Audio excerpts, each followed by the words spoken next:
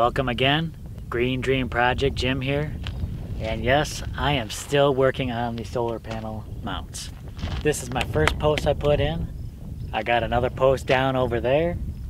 And I'm just keeping on going. I'm about to put in a third post and just keep working my way down. Now my idea here on this is to just create 3 smaller solar panel mounts. I'm going to try and do 6 panels per mount, with the exception of the last mount, which will have just 3 panels on, but it'll have a little extra room for 3 more should we need to add a little bit more down the line. So it's just taking a little while because digging these post holes by hand just takes some time, you know. Then I get down to the depth, find out, you know, once you put the post in there, it's like, oh well, maybe it needs to come out a little bit. I've actually built the first of the mounting structures right here. I'll show you. So this right here will be the first frame. And I actually threw this together real quick just so that when I was putting up my second post, I made sure I had, you know, enough room for this to fit in between them. Because had I not built it, I was actually a little short. It would have been just a little too close by an inch or two, and this wouldn't have fit. So I'm glad I kind of took the time to just put this together real quick, just to see that, make sure that distance was good. And then I'm just going to keep doing that on down the line. So this is hole number 3 right here. This is where post number 3 will go. It's already at about a couple feet deep. Keep going, hole another foot, just to make sure it's real sturdy. And then, all right, time to get to work.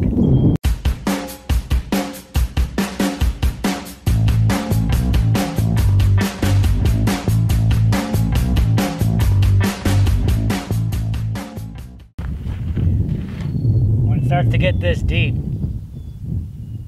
it's a little tough.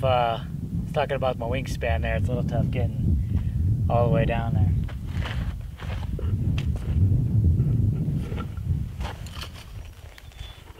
In the last video I talked about how we were mounting that on wood, and I kind of said I'd get into exactly why we're doing it. Now I know technically you're not supposed to, but this is going to be a temporary setup for us. We don't know exactly where any of our permanent structures are going to be yet, so I don't really want to set up anything where it'd be very difficult. I don't want to make a huge investment in mounts where it's just going to be torn down and are just left there to sit for, you know, after a year or so. So this might only be set up for like a year, maybe 2, before we decide where we want our permanent system to be. That's why we're going with a wood structure right now. Yeah, I don't really recommend this. If you go to any kind of professional solar installer, they're going to tell you the same thing. Wood is not the way to go. It's just the way we're going because it's a temporary solution for right now. Did you have a crazy adventure last night, crew?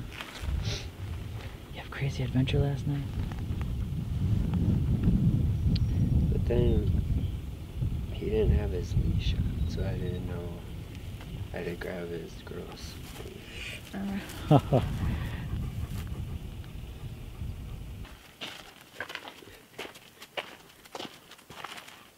You gonna tell us more about liver eating Johnson?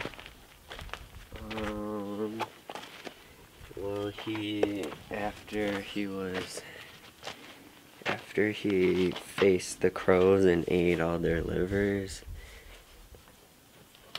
he was captured by the Blackfoot Indians, and then they tied him up in a teepee with leather straps, but he busted free, and he knocked out the guard and scalped him and cut off his leg and took it into the woods and ate it. This guy sounds like someone I want to mess with.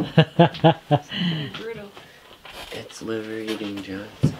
His family got murdered by the Crow Indians, and then they burned down his house with his wife and children inside. So he went on a 25-year rampage of revenge.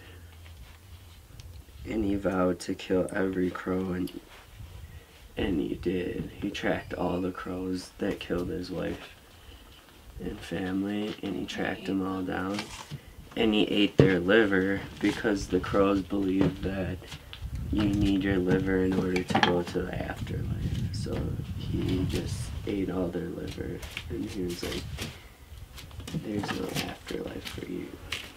Oh. It's pretty hardcore, right? Almost as hardcore as those flies. So as you can see, we've been making a lot of progress on the shed. Just a quick update while I'm working on the solar panel mounts.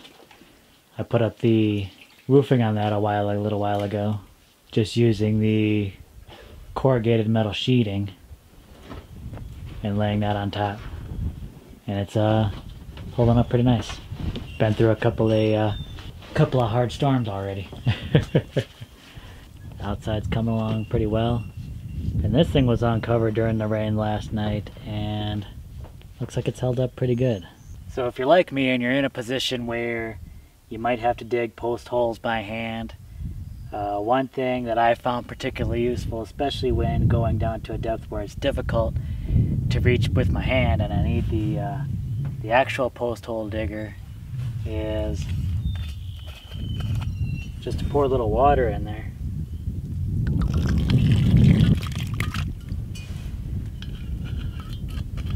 Let that soak in for a bit, and this is especially true for this dry, tough Arizona soil.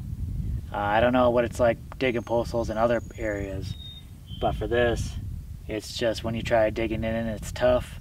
It wants to crumble apart very easily.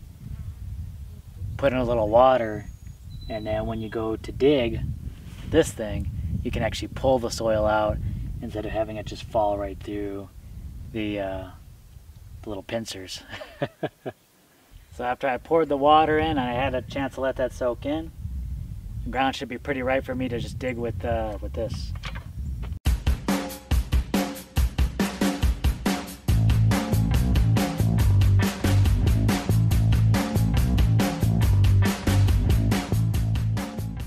And that'll pretty much help me get down the last 8 or 9 inches I need to get to the 3-foot level.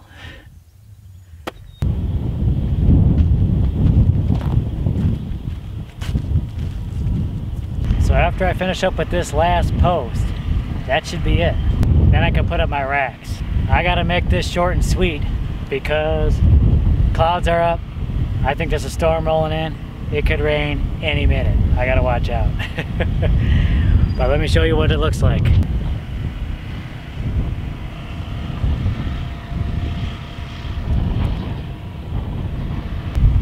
Sweet, huh? It's starting to rain, so I gotta make this short and sweet. Nope, I gotta cut it out now. Ah!